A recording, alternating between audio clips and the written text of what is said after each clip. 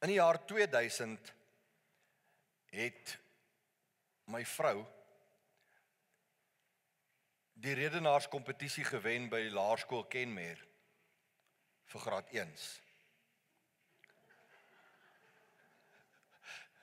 Dis nie omdat sy so jonk is nie. Ek is nie 'n career snatcher nie. Maar my jongste dogter was daai jaar in graad 1. En Salome het die pragtigste redenaars speech geskryf. En toe ons die aand terugry, toe sê ek obviously nou vir Anshanay, baie geluk my kind dat jy die redenaarskompetisie gewen het by die laerskool. Maar ek wil net geluk sê vir mamma wat eintlik al die ander graad 1 mammas uitgestof het met haar pragtige speech wat sy geskryf het. So as ek sê my vrou het die redenaarskompetisie in die jaar 2000 gewen in die laerskool Kenmare vir graad 1, dan is dit so dat die mammas het op daai stadium, nou hoor ek die mense kry professionele skrywers om hulle kinders te help om die redenaars te doen. So die druk raak al hoe hoor. Waar is die dae wat jy onvoorbereide speech gedoen het en dan sê hulle vir jou, jy praat nou oor jou hond. My hond blaf. My hond lê in die hok. Wil jy vir nog iets hoor? My hond waai sy stert. Dit was jou speech. Okay, dalk was ek net in die stadige klasie. Maar die speech wat Salome geskryf het, sy tema was gewees verantwoordelikheid. En was 'n woord wat ons in daai klein graad 1 kind se kop in moes indrul, want ons moes haar opgebreek het in lettergrepe. En ek kon onthou sy daar voorgestaan en sy het hierdie mooi speech gedoen en dit het gaan oor 'n hond Purdy, daai tyd wat sy gehad het. En as sy elke keer as sy by die woord verantwoordelikheid kom, het sy gesê verantwoordelikheid. Sy het hom so mooi opgebreek, dat sy hom mooi reg sê. En dit het iets wat by my gebly het. So, en tot vandag, toe as ek aan die woord verantwoordelikheid dink, dan dink ek aan Anshanay, eerste redenaar speech wat sy gedoen het in graad 1, wat my vrou met trots gewen het. So vandag wil ek 'n bietjie met jou praat oor verantwoordelikheid.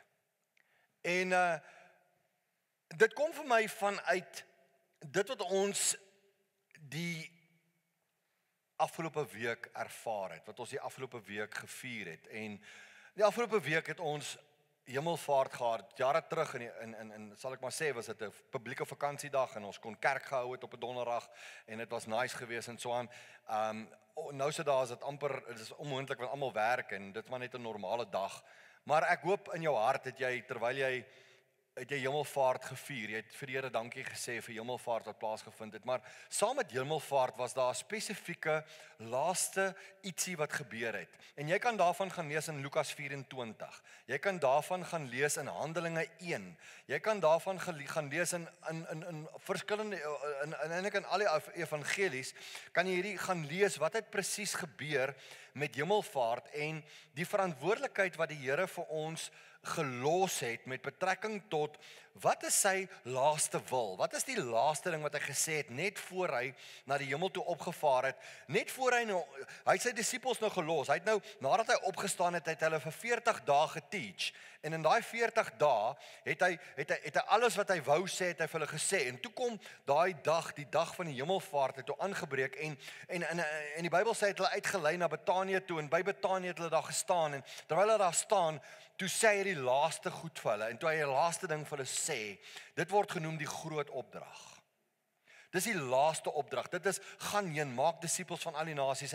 Daar's variasies van dit, maar een van hulle is Handelinge 1 vers 8 waar hy sê en julle sal krag ontvang wanneer wanneer die Heilige Gees oor julle kom en julle sal my getuies wees in Jerusalem en in Judea en in Samaria en tot aan die uiterstes van die aarde. So daar's iets hier ingeleë wat hy die verantwoordelikheid wat hy geplaas het op ons wat agterbly toe hy nou na die hemel toe opgevaar het. En hy sê vir ons wat ons presies moet doen. En ek wil vir julle moet saam met my lees. Ons gaan Handelinge se weergawe lees. Nou Lukas het ook Handelinge geskryf, dieselfde persoon wat Lukas Evangelie geskryf het. So die twee as jy Lukas en Handelinge aan mekaar lees, dan kry jy 'n geheel prentjie van hoe Lukas die hele evangelie gesien het van die begin af reg deur tot wanneer die kerk van Christus eintlik gestig is en so aan. So, nou sê hy daar in vers 1, hy sê die eerste verhaal, dis nou hy verwys na die evangelie van Lukas toe. Hy sê die eerste verhaal Theophilus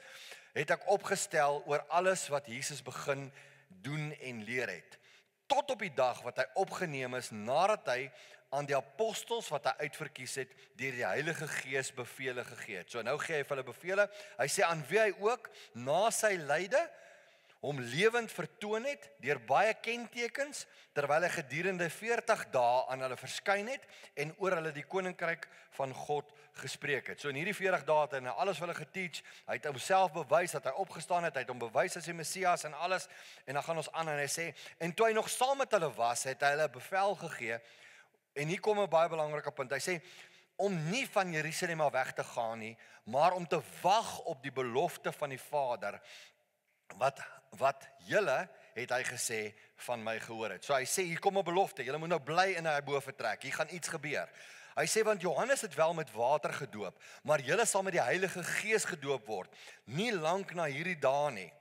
En die wat bymekaar gekom het, vra toe en sê, Here, gaan nie in hierdie tyd die koninkryk van Israel weer oprig. So hulle het nog steeds hierdie politiese idee in hulle kop gehad van nou gaan hy die Romeine verdring. Nou gaan hy die politiese front herstel. Maar hy was nie om die politiese front te herstel nie, vers 6. Vers 7 sê, en hy antwoord hulle, dit kom julle nie toe om die tye of die geleenthede te weet wat die Vader deur sy eie mag bepaal het nie. En dan kom hierdie baie bekende vers wat ek nou aangehaal het. Hy sê, maar julle sal krag ontvang wanneer die Heilige Gees oor julle kom en julle sal my getuies wees in Jerusalem, sowel as in die hele Judea en Samaria tot in die uiterste van die aarde. So daar's 'n opdrag gewees, krag gaan uitloop op iets en dan sê hy, en nadat hy dit gesê het, so hier, dis die laaste woorde. Hy praat, hy's besig om te praat en dis sy laaste woorde wat hy sê. Julle sal krag ontvang wanneer die Heilige Gees oor julle kom en julle sal my getuies wees. En visualize dit gou in jou kop. En julle sal my getuies wees in Jerusalem en in Judea en in Samaria en tot aan die uiterstes van die aarde. En terwyl hy dit sê, hy was besig om hierdie woorde te sê, en nadat hy dit gesê het, is hy opgeneem terwyl hulle dit sien, en 'n wolk het hom voor hulle oë weggeneem. En toe hulle nog stip na die hemel kyk, terwyl hy weggaan, so dit was sy laaste woorde, en toe gaan hy op, en hy's besig om op hierdie wolk op te gaan, nog 'n wonderwerk, né? En hy staan daar 2 manne in wit klere by hulle, wat sê, Galileese manne, waarom staan julle so en kyk na die hemel? En hier kom die belofte. Hy sê, want hierdie Jesus, wat van julle opgeneem is in die hemel, sal net so kom, soos julle hom na die hemel sien wegvaar het. Daar's 'n belofte, dat net soos hy so opgegaan het na daai wolk, so gaan hy eendag weer terugkom tot op die aarde. Daarop draai hulle om na Jerusalem toe, van die berg af wat genoem word die Olyfberg, wat naby Jerusalem is, 'n Sabbatsreis ver. En toe hulle daar aankom, gaan hulle na die bovertrek waar hulle gewoond was om te vertoef. En dan kom haar naamlys, naamlik Petrus, Jakobus, Johannes, Andreas, Filippus, Thomas, Bartimeus, Matteus, Jakobus die seun van Alfeus, Simon die eienaar en Judas die seun van Jakobus. En nou kom, wat het hulle gedoen toe hulle terugkom in Jerusalem? Hy sê, en hulle het almal eendragtig, volhard in gebed en in smeking, saam met 'n aantal vroue, Maria, die moeder van Jesus, en met sy broers. So Maria, Jesus se ma, wat ons verlede week oor gepraat het, en sy boeties en almal was ook daar gewees. Almal van hulle was volgelinge van Jesus gewees, en daar was 'n klomp mense. En nou later lees ons, daar was omtrent 120 mense wat daar bymekaar was in die bovertrek. En in die volgende 10 dae, van donderdag af tot en met volgende Sondag, is dit nou hierdie 10 dae wat Pinkster genoem word, die opbou tot Pinkster, en dan volgende Sondag is die uitstorting van die Heilige Gees. So vir 10 dae lank het hulle in daai bovertrek die Here vasgehou, en hulle het hierdie verantwoordelikheidsin op hulle gehad, wat nou met hulle sou gebeur. Ek wil vandag met jou praat, en ek het 2 mense wat my gaan help, bietjie met jou te praat oor verantwoordelikheid. Wat het die Handelinge gemeente gedoen? Toe die Handelinge gemeente, toe daai ouens daar so staan, en hier, imagine gou, sit jy gou op daai berg, en ewe skielik sien jy, hier begin Jesus op te styg. En net voor hy opstyg, sê hy, julle sal krag ontvang wanneer die Heilige Gees oor julle kom, en julle moet my getuies wees. En hy gee daai verantwoordelikheid, gaan heen, maak disippels van al die nasies, doop hulle, leer hulle. Daai opdrag wat gekom het in Matteus 28 vers 19 en 20. En vers 20 is ons daai bevestiging wat hy sê, want ek is met julle tot aan die einde van die aarde. So dis nie 'n kwessie van en vroeër het hy gesê ek gaan weg, maar gaan hulle soos weeskinders los nie. Ek gaan die Gees van die Here, ek gaan die Heilige Gees vir julle gee. En dis exciting goeders wat gebeur. En dan kom ek agter en omdat ek praat oor verantwoordelikheid vandag, hoor gou hierdie woord en ek het hom so veel highlight. Hy sê, hulle almal het eendragtig volhard in gebed en in smeking saam met 'n aantal vroue. En dit is vir my belangrik, ouens. As ons verantwoordelikheid wil vat, ons sê, wie is verantwoordelik? So daai prentjie wat ons opgesit het in die begin van die almal wysvinger en die een vrou sê, is dit ek? Jy weet, hulle sê mos dit gaan so, hulle vra, wie moet die siekes besoek? Dan sê hulle, die dominee.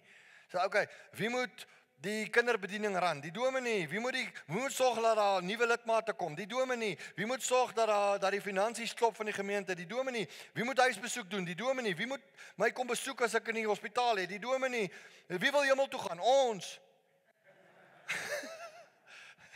Okay, so, dit is nie 'n opdrag gewees nie vir 'n persoon nie. Hierdie is 'n opdrag vir ons. Ons almal moet volhard. Ons almal moet bid. Ons almal moet saam staan. En ons almal het iets wat die Here in ons gesit het. Ons het so rukkie terug met jou gepraat oor die gawes van die Gees. Ons almal het die gawes van die Gees. En dit is net die punt wat ek vanoggend. So wat het hierdie Handelinge gemeente gedoen? Daar's 'n paar goed. En soos julle my ken, is dit lekker, dit gaan ons lekker onthou. Dis wag, krag, gesag en mag. Okay. So dis wat ons gekry het. Die Here het gesê, julle moet wag vir krag. En as jy krag het jy mag en gesag om 'n verskil te maak in my koninkryk. En dis waaroor vandag se hele preek gaan, is waarvoor wag ons? Ek dink, kom ons staan net stil. Hy sê, julle sal krag ontvang. Gaan wag in Jerusalem. Moenie weggaan nie. Die Here sê vir ons moet 'n periode deurgaan wat ons wag op die krag van die Here. En ek dink partykeer verootmoedig ons te min voor die Here om te wag op sy krag. Ons wil maar net in die straat bly van, en ek verstaan ons is besig, ouens. Ek weet ons is almal besig. Ek weet julle hardloop julleself kapabel elke week. Ek meen jy vat nie grond nie. Maar dis vir my belangrik dat ons tyd moet maak, en dis kom ek sê, dit help nie ons maak een keer 'n week op 'n Sondagoggend tyd vir die Here, of op 'n Saterdag maak jy tyd vir die Here, of wat ook al, of jy het 'n spesifieke dag wat jy uitsit om te sê, dis nou ons het 'n 24 uur, 7 dae 'n week verhouding met die Here, en as ek 'n verhouding met iemand het, dan moet ek tyd maak om daai persoon, of die verhouding in my lewe te laat uitwerk, en in Lukas 24, dis die weergawe van wat ek nou net gelees het aan Handelinge, in Lukas 24 se weergawe sê, kyk, ek stuur die belofte van my Vader op julle. Hier's 'n belofte, hy sê, maar julle moet in die stad Jerusalem bly, totdat julle toegerus is met krag uit die hoogte. Nou, baie mense sê, die kerk, in aanhalingstekens, is jou Jerusalem. Dit is die plek waarin jy kom om toegerus te word. Dis die plek waarin jy kom. Dit is jou eerste area. Jou eerste area van prioriteit, of van om die evangelie te verkondig, en om krag te ontvang, en om te wag op die Here, en te hoor wat die Here sê, is jou Jerusalem. Dan, as ek krag ontvang het, en ek is in Jerusalem, en die Here het my toegerus, en hy rus ons toe in omgegroepe, hy rus ons toe in bedienings, hy rus ons toe in by ons huise, in ons persoonlike godsdienst, hy rus ons toe deur worship, hy rus ons toe deur, daar's soveel maniere hoe die Here jou kan toerus, deur die eredienste, deur wat ook al, dan moet ek dit wat ek ontvang in Jerusalem, moet ek dan uitdra na Judea en Samaria en tot in die uiterste. Kom ons maak dit Suid-Afrikaans. Kom ek sê, wag op die Here en kry krag, en gaan dan en gaan deel die evangelie, en gaan rus toe, en gaan verander mense, gaan help mense, gaan vertel mense wat die Here vir jou gedoen het, dan in Kreersdorp en in Gauteng en tot in Suid-Afrika en dan die res van die wêreld. Dit is wat die Here vir ons sê, dit is wat hy van ons verwag. So, waarvoor wag ons? Ons wag nie net om te wag nie, ouens, ons wag vir krag. En dis een ding van krag. Ek meen, jy kan geen Suid-Afrikaner vra hoe belangrik is krag nie. Ons besef hoe belangrik is krag. En dit help ook nie Eskom in die ou dae het krag gegenerate en hulle generate dit en dit gaan net nêrens heen nie. Wat help dit jy het krag, maar jy gebruik dit nie? So wanneer ons wag op die Here, dan wag ons vir krag. En as die krag kom, wat maak ek met daai krag? En dis iets wat ek nie vir jou kan leer nie, dis iets wat ek jou moet vra. Dit is waar verantwoordelikheid inkom. Here, ek het krag nodig. Ek wil vervul word met die Heilige Gees. Here, kom stort u Gees oor ons as gemeente uit. En weet jy wat, die Here het die reg om vir ons te vra, hoekom? Waarom moet ek my krag vir jou gee? Waarom moet ek my Gees oor jou uitstort? Wat wil jy met my dinamis maak? Wat wil jy met my krag maak? Nee, ek wil op my boude sit. Dan het jy nie krag nodig nie. Maar as jy vir die Here sê, Here, ek wil u krag hê sodat ek 'n verskil kan maak in die koninkryk, dat ek u getuie kan wees, dat ek iemand na u toe kan lei, dat ek by die werk vir daai ou wat 'n ateïs is, 'n voorbeeld kan wees van hoe dit is om God te dien, sonder om dalk 'n woord te sê, net to be. Om Christus se verteenwoordiger te wees op aarde.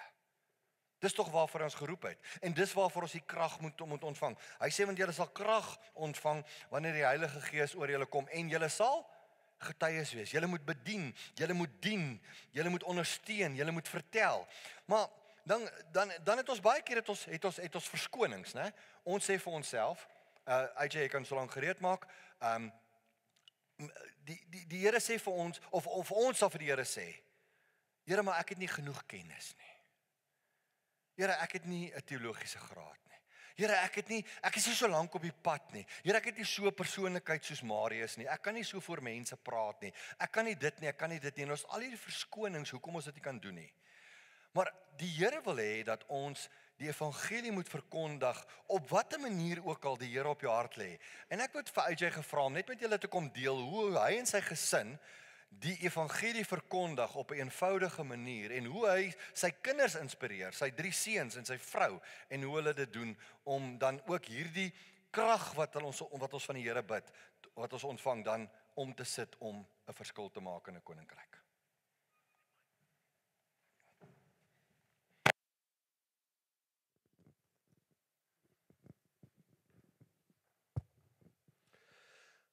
Môre julle, dit is my voorreg om hierdie gedeelte met julle te deel. Eerstens omdat ons almal 'n familie is, en tweedens is, dit is die krag wat die Here oor ons gegee het, om die evangelie te kan verkondig. So hoe het ons as wolvaars ons verantwoordelikheid opgeneem? Om dit te vertel, moet ek net bietjie teruggaan. Tannie Ria sal hierdie gesig onthou, toe sy vir my in graad 2 skool gegee het. Ek het daar in my ore ingegroei, maar 1996 sit ek en my pa in die sitkamer. En ek en hy het 'n baie close verhouding gehad toe hulle nou nog in Suid-Afrika was, nou is hulle in Australië, maar die legacy bly aan. En ek vra vir hom, "Jessie pa, waar spandeer jy al jou tyd?" Ek en dan boer hy en dan is hy weg en dan moet hy gaan optree by plekke.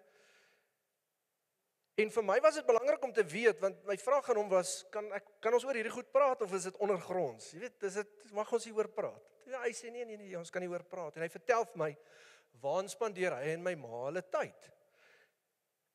En ek besef dat ons op aarde gesit is om iets te doen. Ons is nie consumers nie.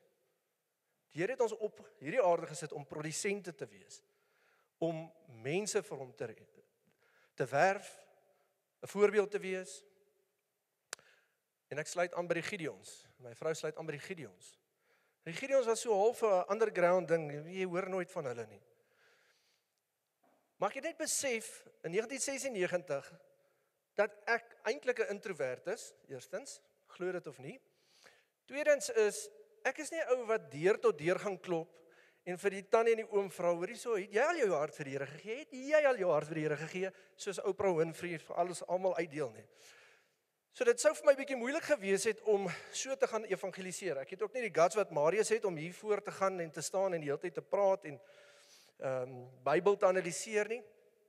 Dis hoekom die Here hom gemaak het vir ons.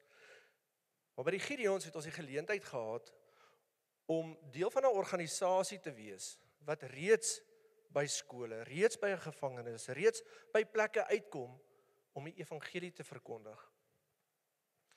Ek het my pa die geleentheid gehad om in die Oos-Kaap by 'n massaplasing Bybels te plaas. So, wat gebeur is, die Gideons probeer by al die plekke Bybelse testamente plaas. Al jou graad 6, graad 8 by die gevangenisse, hotelle, gastehuise. Maar die Oos-Kaap het te min lede.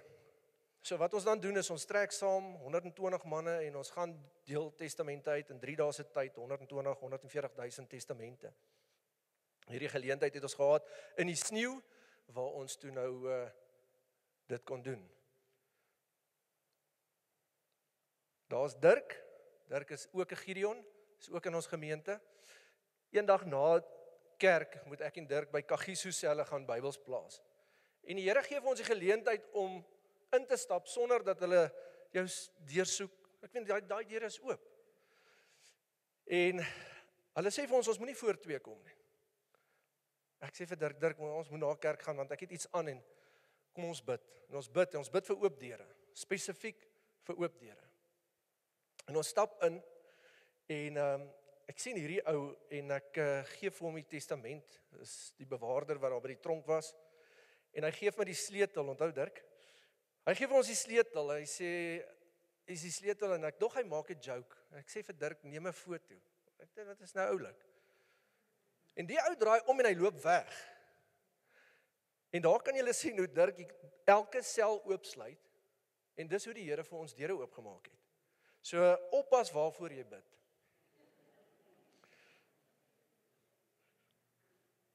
Verder het ons ook die geleentheid om testamente uit te deel. Ons challenge ons kinders om saam met ons gehoorsaam te wees en op die Here se stem. Om te sê, luister, hierdie ou korte Bybel. So veral as Louise ry met die kinders, daar is ons Luan en Andrew, op 'n baie jong ouderdom, challenge hulle ons om te sê, maar hierdie oom kort ook 'n Bybel, en hierdie oom kort ook 'n Bybel. En naderhand voel ons soos ou vrou en vriende, en ons gee net uit, en ons deel die evangelie. Daardie ou wat ek nou opgesit het is, ons was so 'n bietjie in die vleisbedryf en ek besef toe, ek gaan kliënte soek en ek ry Ceres toe. Hoekom weet ek nie. Ek is eintlik geïrriteerd die dag want hierdie kant wil ek boer en ons het baie goed wat aangaan en ek besluit man, ek gaan Ceres toe, ek gaan probeer kliënte werf. Op pad soontoe stap hierdie ou langs die pad. En is so 10 kilos voor Ceres en ek tog toe, Jesus, maar hier gaan niks aan nie. En ek is nou jy wat gehijacker sê altyd ek het eintlik nog nooit mense opgetel nie. Nou dis presies wat in my kop aangaan. Ek tel nooit iemand langs die pad op nie, maar wragtig hier stop ek vir die ou. En hy klim in. En dadelik is ek ongemaklik en ek verwyd myself so 'n bietjie daar. En ek dog toe, nee, Jessie, laat ek hierdie man, hy sit nou in elk geval nou vir die volgende 15 minute of 10 minute. Ek vra vir hom, ken jy die Here? Want hy kan nou nêrens heen gaan nie. Ek het vir hom. Ek weet as ek daar begin, dan behoort die Heilige Gees ook my te bewaar nog verder. Jy weet, laat ons sommer gepraat, laat my nie hijack nie. En ek vra vir hom, ken jy die Here? En hy is so half gebroken, maar onseker. En dit gee my die geleentheid om met hierdie ou die evangelie te deel. En agter in die Gideon Testament is die weg van saligmaking. Dit is baie eenvoudig. Vat hom maar deur. Ons doen die sinner's prayer. Daai ou klim uit want hy het gaan werk soek en ek bless hom met 'n Bybel en hy's al uit. Noordeloos om te sê, daai hele dag gaan soek ek kliënte, ek kry niemand nie.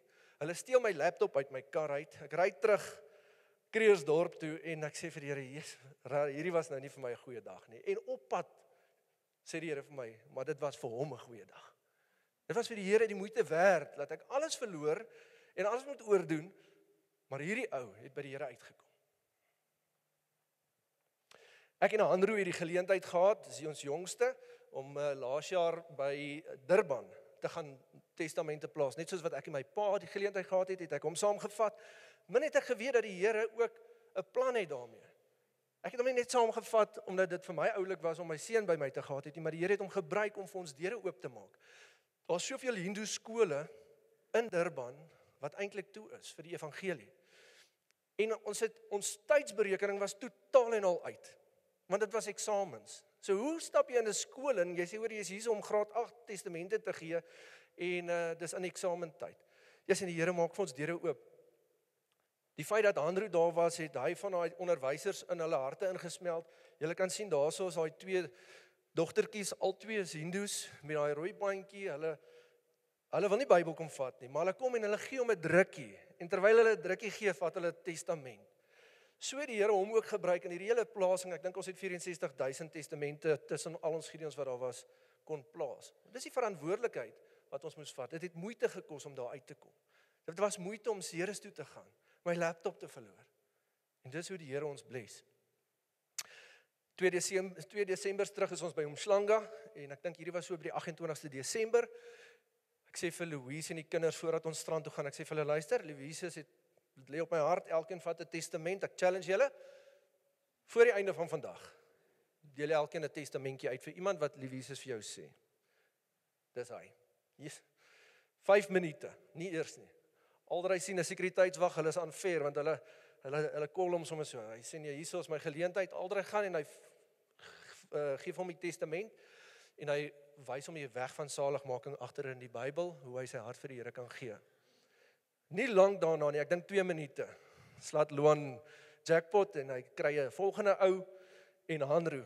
En jy kan sien die ou wat Andrew die testament voorgee so half bietjie skrikkerig want Andrew het in sy gebroke Engels vir hom probeer sy hart weg tot saligmaking geleer. Ons sê just give your heart to Jesus and write in your name in the back. Sê ek wag, vat ons hulle mooi deur die proses. Maar hy het sy kant gebring. En dis wat ons verantwoordelikheid is. Hoe challenge jy jou kinders? Die feit dat hulle gechallenge is, het hulle ons voorgehardloop. En dis hoekom Jesus ook in die Bybel praat van kinders wat so spesiaal vir hulle. Hulle is nie skaam nie, hulle is nie bang nie. Ek meen, ander hoor nie of hy Engels of Afrikaans kan praat nie, hy gooi hom. Later die dag, so 10:00, 11:00 se kant, is ons al by 'n restaurant en Louise kry toe die geleentheid om met die dame 'n testament te deel. En ek wat hulle gechallenge het, hulle vra vir my, hoor, dit is nou 11:00. Ek sê vir hulle, luister, die Here sal met my praat, relax. Eers en daai wolvaarts kan nogal aanhou. 2:00. Luan sê, "Paul is nou 2:00." Geen net kans. Daai aand 8:00. Ek sê vir die Here, come on, stuur vir my enige iemand oor my pad. En is nou nog in COVID tyd. Daai aand 8:00 gaan ek sê vir hulle, kom ons gaan mall toe, want daar weet ek, daar's mense. Ek sal kry daar. En hulle is daar in Toys R Us of 'n plek in. En ek sien hierdie ou daar so staan in sekuriteit, ek dog hier is my geleentheid. Ek sê, "Gat julle in." Ek is op pad die kant toe en ek stap na hom toe en ek vra vir hom, "Ken jy die Here, het jy 'n Bybel?" Hy sê vir my, "Ja, hy's 'n Christen."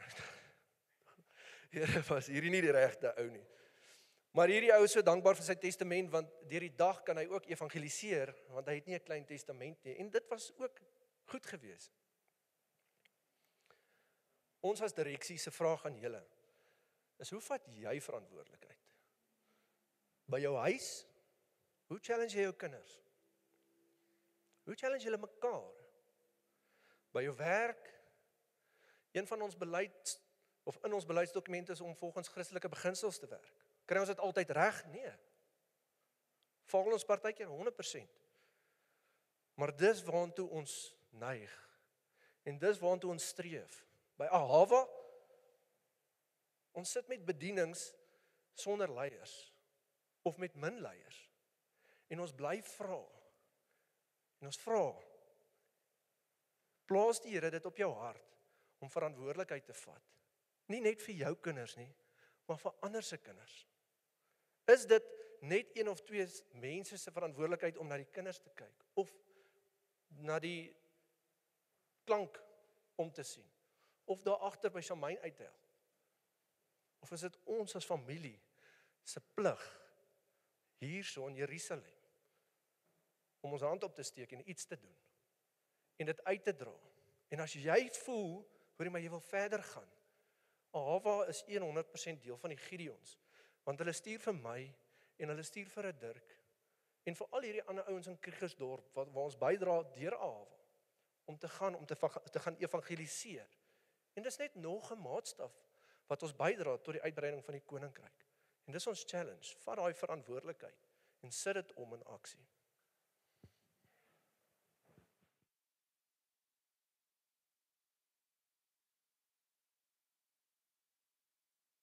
Baie dankie AJ. Ek hoop julle kon gesien het hoe AJ hulle dit doen, eenvoudig, challenge die kinders, challenge mekaar om evangelie te verkondig. En ja, soos AJ gesê, daar's verskillende bedieninge, daar's 'n gebedsbediening, daar's 'n koffie en tee bediening, daar's bedienings wat in die week ran en daar's bedienings wat op Sondae ran. Maar oral het ons mense nodig om vir ons te help. Soos jy op jou hart voel, jy wil verantwoordelikheid vat in 'n spesifieke bediening, kom praat met ons. As jy byvoorbeeld nog nie 'n lidmaat is nie, of jy het nog nooit, Salome het nou vanmôre gesê daar's 'n lidmaatskap inligting sessie, maar daar's 'n USB stick wat daai wat sy nou van gepraat het op 'n USB stick is wat jy kan kry by Shamaine. Jy kan die stick na die tyd hou ook. Hy het mooi ons logo op, so jy kan nog gaan mark ook as jy wil.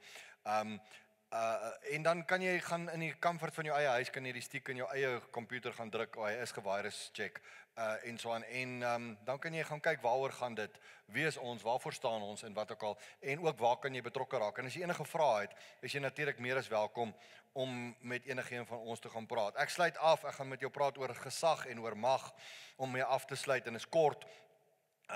Onthou, die Here het gesê ons moet wag vir krag, en die volgende ding is dat hy gee ons gesag. Hy gee ons gesag. Hy sê vir ons, julle sal my getuies wees. Julle moet die evangelie gaan verkondig. En om die evangelie te verkondig beteken nie om 'n predikant te wees nie. Dit beteken nie jy hoef te preek elke week nie. Dit beteken dalk net jy kan betrokke raak by 'n plek waar jy ander mense voor iets wat die Here op jou hart lê. Jy kan vir iemand iets beteken. Jy kan betrokke raak by 'n armsorggeleentheid, of jy kan by 'n sopkombuis betrokke raak, of jy kan by 'n plek betrokke raak waar jou hart klop, by kinderbediening, maak nie saak wat nie, hoe die Here ook al vir jou. Maar onthou, ek dink wat ons nie moet vergeet nie, is dat ons het gesag. En die gesag wat ons het, is dat hy staan agter ons. Julle sal krag ontvang. Ek sal my krag vir julle gee. Kyk, ek is met julle tot aan die einde van die aarde. Die Here het vir ons gesag gegee. Hy het daai tyd toe hy die 70 mense uitgestuur het, en dis vir my eintlik so 'n fantastiese ding om daaroor te praat, want gesag en mag gaan saam met mekaar.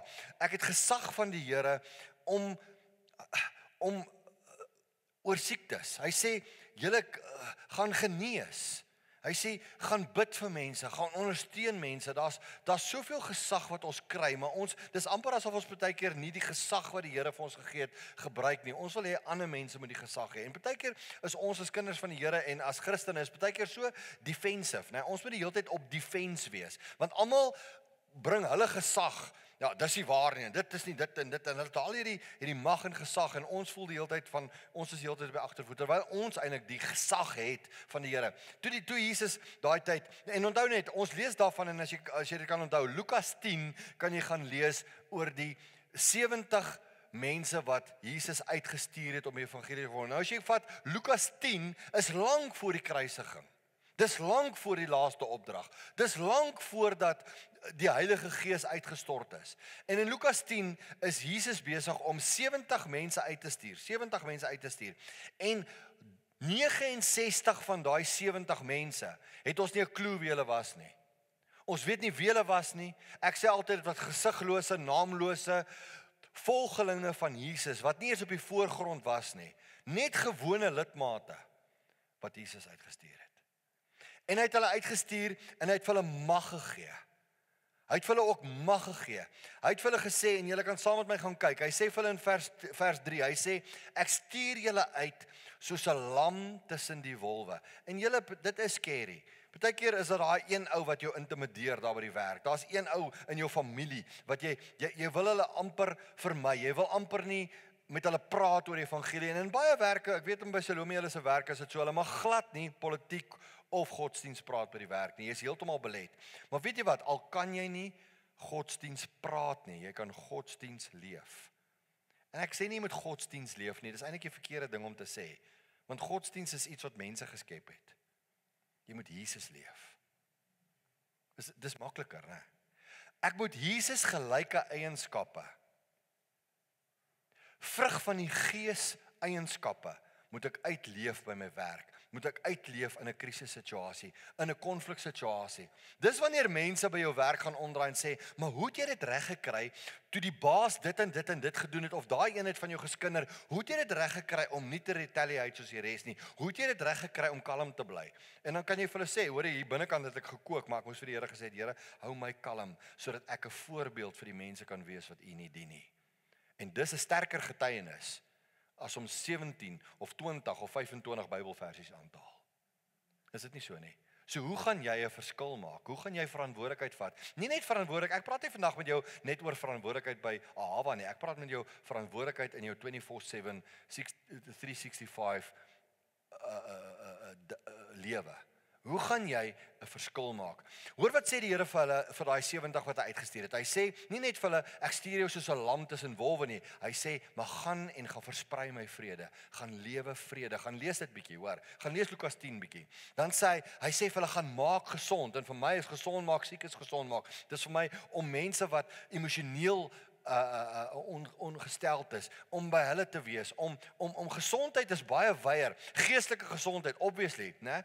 Maar vers 16 sê, hulle moet die goeie nuus gaan versprei. Wat is die goeie nuus? Die evangelie, dat Jesus aan die kruis sou sterf. Jesus nog nie eens gesterf nie. Die goeie nuus wat ons nou het, ons het die voordeel, ons kan, hulle sê, hindsight gee vir 2020 vision, ons kan terugkyk nou en sê, Jesus het gesterf, Jesus het opgestaan, Jesus het die dood oorwin, Jesus het opgevaar, hy het beloof hy gaan terugkom. Dis die enigste ding wat uitstaande is. Hy gaan terugkom.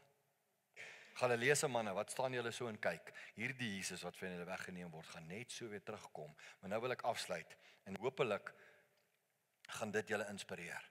Hoor gou toe hierdie 70 gewone lidmate nadat hulle uitgestuur was teruggekom het. En hulle kom terug. Hoor die terugvoer. Die terugvoer in Lukas 10 vers 17 tot 20 is so. Hy sê en die 70 het met blydskap teruggekom. Kan ons ietsie uit leer? Hulle het met blydskap teruggekom en gesê, Here, ook die duiwels onderwerp hulle aan ons in U naam natuurlik, né? En toe sê hy vir hulle, ek het die Satan soos 'n bliksem uit die hemel sien val. Toe verwys hy, ja, maar ek het al lankal gesien hoe hy geval. Julle het nou ervaar hoe hy onderworp is. Ek weet hy's lankal onderworp. Onthou toe ons oor engele en demone gepraat het, het ek ook hierna verwys. Hy sê en kyk, ek gee, hoor gou hierso, gesag en mag. Hy sê, ek gee aan julle die mag om op slange en skorpioene te trap. Dit wat oor jou pad gaan kom, wat nie van my af is nie, ek gee jou mag daaroor. Jy kan daaroor heers, sê hy vir ons. Hy sê, en oor al die krag van die vyand. Hoor hierso, jy het mag en gesag oor al die krag. Weet jy wat, as ons bang voel, en dit wat AJ nou gesê het, ek is bly, hy sê dit ook, want ek sê dit ook baie keer. Baie keer dan vra ek vir die Here, Here, help my in hierdie situasie, help my om hierdie situasie reg te deel. En binne in my, onthou ek's 'n mens, binne in my bly ek nog steeds onseker oor hoe ek dit moet hanteer. Hoe gaan ek sê? Wat gaan ek sê? Hoe gaan ek dit hanteer? Hoe gaan ek hierdie vraag antwoord? Hoe gaan ek hierdie persoon lei na die Here toe? Hoe gaan ek 'n voorbeeld wees? Hoe gaan ek dit doen? Hoe gaan ek dit doen? Hy sê maar hy gee vir ons mag oor en krag oor al die krag van die vyand en niks sal julle ooit skade doen nie. Maar hulle nou hoor gou. Onthou, hulle was bly geweest omdat die duiwel, die bose magte hulle aan die 70 gewone lidmate onderwerp het, né? Hoor wat sê hy vir hulle? Dis nie eers waaroor dit gaan nie. Dis nie eers belangrik nie. Dit is great, maar hier is die belangrikste. Hier is die belangrikste. Hy sê, maar julle moenie daaroor bly wees dat die geeste aan julle onderworpe is nie, maar wees liewer bly dat julle name in die hemele opgeskryf is. Dis waaroor dit gaan. Dis waaroor dit gaan. So ek wil jou vra, as ons dan nou vanoggend praat en afsluit oor verantwoordelikheid, wil ek jou vra, is jou naam opgeskryf in die hemele? Is jou naam opgeskryf in die boek van die lewe? Openbaring sê vir ons, en as dit bevind is, dat iemand nie opgeskryf is in die boek van die lewe nie, is hulle in die poel van vuur gewerp. Dis die konsekwens, ouens. Dis die konsekwens. Dis waaroor ons praat. Ons praat oor lewe en dood. Ons praat van 'n ewigheid saam met God of 'n ewigheid sonder God. Dis die verskil, julle. Dis die business waarin ons is. En ek dink nie ons besef die verantwoordelikheid nie.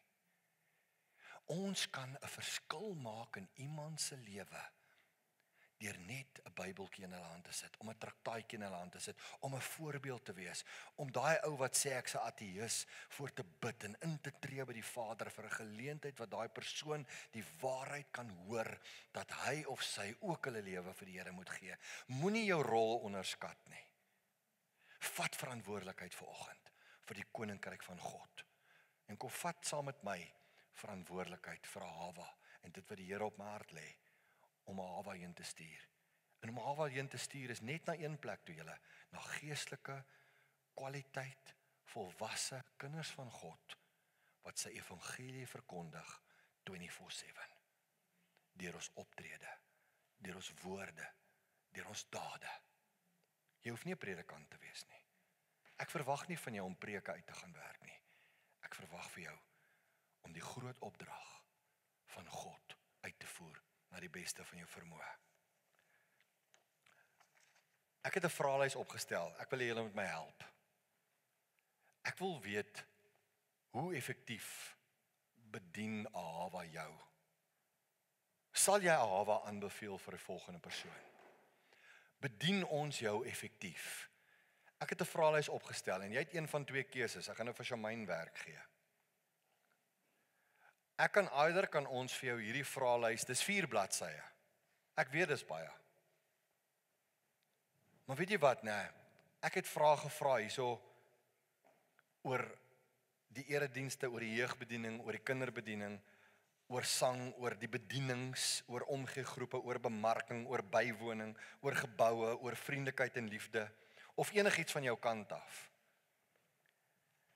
As jy wil, kan jy vir Shamaine sê, dan mail ons vir jou die ding. As jy 'n harde kopie sou verkies van die vraelys en jy wil hom vir my invul, asseblief moet hom nie invul en hom los nie, dit gaan ons niks help nie. Vat hom, jy kan hom anoniem invul. En jy kan al die vrae daar antwoord. Jy hoef nie jou naam op te sit nie. Gee net vir my jou eerlike terugvoer. Ons wil graag kyk waar kan ons verbeter. Wat kan ons anderster doen? Wat kan ons beter doen? Hoe kan ons Ahavah kry om verantwoordelikheid te vat om die koninkryk van God effektief te dien? Dis waaroor dit gaan.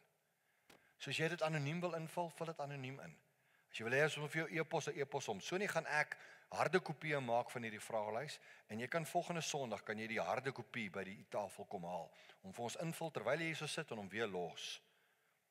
Daar's van die goedjies wat jy net ja, nee of wat ook al kan antwoord. En as jy enigstens wil uitbrei of daar's iets wat ons nie dek nie wat die Here op jou hart lê, gebruik 'n ekstra stuk papier of 'n ekstra e-pos en stuur vir ons. As jy voel jy wil jou naam bysit, is jy ook welkom. As jy byvoorbeeld 'n afspraak met ons wil hê. En jy sê maar, Marius, ek het 'n idee oor hoe jy die eredienste kan verbeter of wat ook al en ek wil met jou daaroor praat. Maak 'n afspraak. Ons is oop daarvoor. Onthou net vir ons gaan dit oor effektiwiteit. Maar dit gaan ook oor mede-verantwoordelikheid. So gaan julle saam met my verantwoordelikheid vat? Ek vra julle. As jy 'n verskil kan maak iewers in die koninkryk. Kom ons neem hierdie verantwoordelikheid en kom ons gaan nie die vinger wys na een persoon toe. Soos daai prentjie in die begin. Wat net een persoon, almal wys na daai persoon toe nie. Kom ons sê ons gaan gesamentlik verantwoordelikheid vat. Nie omdat Marie so sê nie. Ek is niks. Maar omdat die opdrag so sê. Gaan heen en maak disippels. Julle sal krag ontvang wanneer die Heilige Gees oor julle kom en julle sal my getuies wees.